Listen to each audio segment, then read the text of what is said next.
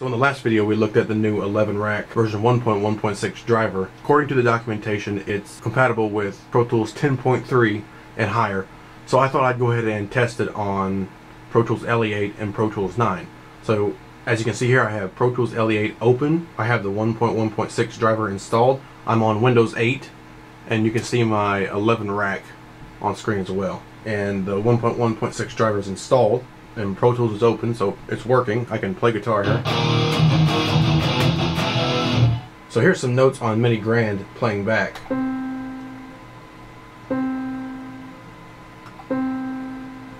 So it looks like it works. I'll bring my window back up here.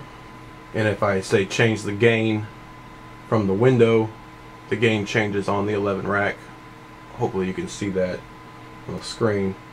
If I change the amp, and I've also tried load rig from computer, and that works as well on Pro Tools LE8 using the 1.1.6 driver.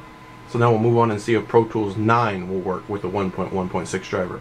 So here we are in Pro Tools 9, again on Windows 8. We're using the driver 1.1.6, and it seems to be working in here as well. Record enable this track here. Got my guitar here.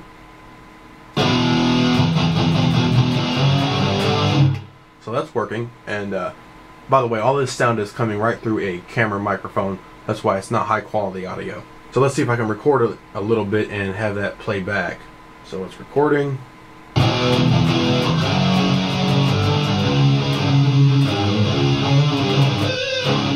Alright, we'll stop that and see if we get playback here. Yep. Alright, so that wasn't fancy or nothing, but it works. And we'll just check here. We'll say turn on distortion. And there's our distortion light coming on and off.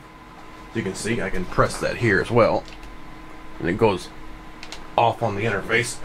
Let's change a rig here. And that's working. And I've also already loaded up a download rig, and it loaded up just fine. So it looks like the 1.1.6 driver for Windows is working on Pro Tools LE8 and working on Pro Tools 9. Now according to the documentation, it's only approved for Pro Tools 10.3 and higher. So just because it's working for me does not mean it's going to work for you. So you may have to revert back to the older 1.0.11, I think it is, or 1.0.8. There's two other drivers. But if you want to give it a try, it's completely up to you. I'm not suggesting you try it. I'm just letting you know I tried it and it did work for me on LE8 and on Pro Tools 9. Again, I'm on Windows 8, but your results may vary. So that's the end of this video, and as always guys, thanks for watching.